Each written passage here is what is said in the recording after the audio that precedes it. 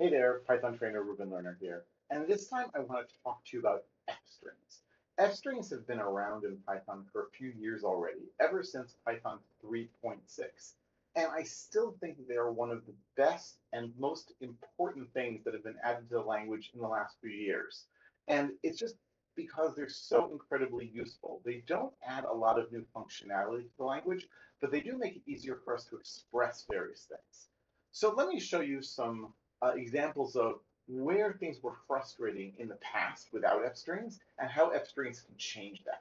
So let's say I say here, my first name is Ruben and my last name is Lerner, let's just say. And let's say that I arrive at a hotel somewhere and they want to greet me. So how could they do that? Well, they're going to use a string, right? They're going to want to create a string and then print that string out. So we'll say s equals, and I'll say hello plus first name plus space plus last name plus period. And then we can say, how are you today? And then we do a print of s. And this certainly works. And it works because we can add strings together. The plus operator works on many different data types in Python, including on strings. And there's technically nothing wrong with this, but as you can imagine, this gets really, really annoying. Let me give you another example. What if I say x equals 10 and y equals 20? And I want to say s, I want to say x plus y equals x plus y. But of course, I don't want x and y there. I want to have the actual values. So what I would have to do is say something like x plus space there, plus y plus equals plus x plus y, and we'll even put it on plus and period just to make it all the more ridiculous. And then I say print s. And what are we going to get here? Well, actually, we're going to get an error. And we're going to get an error because x and y, as well as x plus y, are all integers. And you cannot in Python add with the plus operator an integer and a string. So what do? Well, I try, right? But one thing I can do is I can get my mouse to move the right place. I can say stir of x and stir of y is stir of x plus y. And you can imagine then, this is ridiculous, right? Like, no one wants to write code like this. So what is the solution? Well, the solution for many years was to use the format method, the str.format method. And that worked certainly. Let me show you what that would look like. I would say here something like s equals, and I'd say hello, I'll say 0, 1, how are you today? And then I would say here something like print s.format of first name and last name. And the idea was that the string served as a template, and then I would apply format and provide some arguments, and it would work fine. And you could see here that I could use the numbers in curly braces. The numbers were referred to the numbered arguments that we get here. If you're familiar with it, then these are actually arguments were in splat args. So it was a tuple, and thus I would get tuple index 0, tuple index 1, and so on and so forth. You could also use double slash KWRs if you want to use names. I actually didn't do that very often. One of the nice things is that let's say that our hotel manager here had gone and taken a management course, and they were told to always use the customer's name in every sentence as many times as possible. So they say, how are you today? 0. Right? And then it would say, hello, Ruben Lerner, how are you today, Ruben? Which is both cloying and probably standard practice in many businesses. So the format method certainly works. And could I do the same thing here with my numbers? Yeah, I could say here s equals, and we'll say here like 0 plus 1 equals 2, and I would say here print of s.format of x, y, and x plus y. And that would certainly work as well. But again, this felt really annoying, artificial, and bloated. So as of Python 3.6, we have f strings. Now, this follows in a long tradition of having special kinds of strings with letters before them. So we had in Python 2 Unicode strings. You put the lowercase u before the opening quote, and that was then a Unicode string. We don't need to do that in Python 3 anymore. You have raw strings in which every backslash is doubled. That's an R before the opening quote. And all this means then is use an F before the opening quote. And then anything inside of curly braces in the string is evaluated, and the result is inserted. So what do I mean? Well, let's take my example from before. I can say s equals f string of hello, first name, last name. How are you today, first name? And then I can just print that out, print s.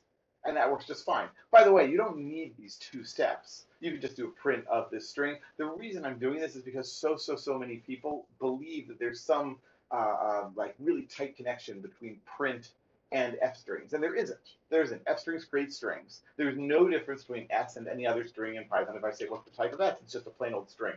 It's just how we define it that is different. So that's a simple thing we can do with f strings. We can also say here, s equals f string of x plus y equals x plus y. And I can say print of s, and sure enough, that'll work just fine also. And what you see then is both in the format method, which still exists as you can see, but we don't really use it so much, and in f strings, automatically things are turned into strings. The stir operator, or the stir, I should say, class, is invoked on any thing we're going to give it. So that's like the basics of f strings. And truth be told, my fingers are now just sort of so used to f strings that whenever I'm going to create a string, I just do little f. It takes more effort to not put the f in before I use quotes than to put the f in. I'm that sort of used to it. So what else can we do? Well, there are all sorts of cool tricks that come from the format method that have been then added to over the years. So let me give you a few quick examples. So let's say here, let's even stick with our hotel example here. So s equals f of hello, first name and last name. But let's say, right, s, and that works just fine. But let's say that we're dealing with big bureaucracy, a big company, and they need to have a certain number of characters in each field. Maybe they're filling something out. So what I can do is I can say here, whoops, my mouse is all crazy today. There we go. Okay. So what if I do this? What if I say first name colon 15 and last name colon 15? So every data type, not every, but like pretty much every data type can be modified with a format string. And that comes after a colon inside of the curly braces. So I can do this and watch what I get. Each of these names, my first name and my last name, are now printed on a field of 15 characters. If it goes beyond that, then it will indeed go beyond that. But if it's not 15 characters, then it's padded. Okay, well, what else can we do with these things? Watch this. It gets really snazzy. Well, what I can do is I can say here, I can say, watch this, you can say write 15. I can say here, character that. And now it's going to write justify in that field. Right, so my first name is all the way to the right of that field, and my last name is actually centered inside of the field as best as can be done, with these characters. So that's pretty snazzy there. So I can say here, less than left justifies, and caret centers, and greater than right justifies. Don't try doing like greater than or equal. But I can get even better than that. Watch what I can do here. I can say here, first name, and let's do here, star greater than 15, and we'll say here underscore caret 15. And look at that. Now the character filling in where we don't have enough is actually star or underscore. And so every different data type that you can imagine, at least certainly the built-in ones, have these sorts of things. So you can do this with integers, with floats, if you want to restrict how many digits you're going to show of floating point numbers. Right, if I say here x equals 1, 2, 3, 4, 5, or let's do 1, 2, 3, 4, 5, 6, and y equals 90 point, I don't know, 12. I can say here print x plus y equals x plus y, and we're going to get that there. And by the way, this is of course because floats are not completely accurate in Python, but fine, we'll deal with that. And then what I can do is I can say here, let's make this, oh, my mouse is really going crazy today. I can say here like 4.2, right? And now it's going to like restrict how many I can have there. Let's do like 4.3, fine. And you see it like going to show a total of 4 digits. And so basically like we're sort of stuck. But if I were to say like, 8.3, oh, this is where I get like a little mixed up with 9.6, something like that. Then we'll have all of them, right? And if I reduce this to 3, you'll see that now it's like reduced because we can't actually show the entire number. All right, so and I can do this here, and I can like do x plus y colon, let's say here like 5.3, something like that. Okay, so now we're in scientific notation for everything. But you get the point, hopefully, that you can play with how many digits you're actually going to show and how accurate it's going to show up. Okay, let me show you one last cool thing that I love doing with f strings here, just to like prove the point here. Oops, don't do that. Put it down there. Okay, so watch this. I'm going to create a dictionary, A100 B, C, D, E, 2, and then F, G, H, I, J, K, L, M, N, like 3, 4, 5, 6. And then we'll say here OP, and we'll say 7, 8. And I can say for key value in the items, print key value. And that'll work just fine, right? You can see then what we're doing there, right? We're going through and we're printing it out. But of course, now it's all like mixed up and crazy and kind of annoying. So what I can do is I can say key colon 10. Oops, not there. Key colon 10. And now we're going to have a nice field there. I can say the value is going to be on, let's say, colon 6. And so now you can see that we've created this little table.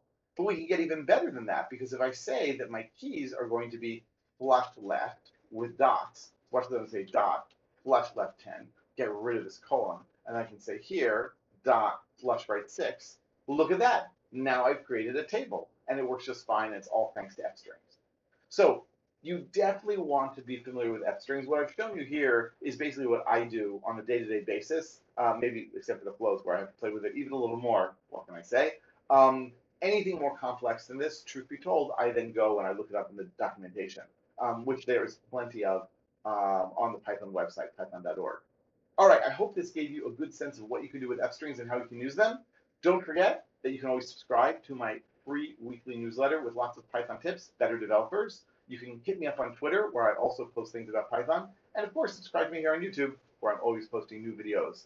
Thanks a lot, and I'll be back soon with more Python tips.